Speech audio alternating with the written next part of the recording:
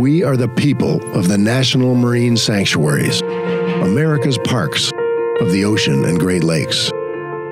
We are pulled to the sea, buoyed on never-ending tides, to answer our yearning to explore. We marvel at seascapes teeming with life, where nature is still in charge. We find adventure, and we seek solace in the cradle of the deep. We uncover stories told by watery graves that whisper of nature's fury. We study, learn, teach, reaching millions around the world. We free giants.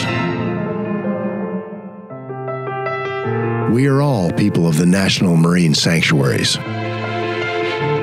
We surf, paddle, fish, and relax. We are producers, tourism, and jobs, safeguarding billions in local economies. We honor the past, serve the needs of today, and provide and defend for the future. A future that depends on the capital of these protected places.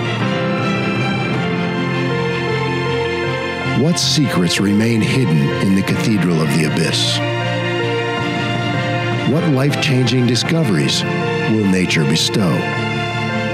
And what innovations will we forge on our quest? The answers will surface if we journey together.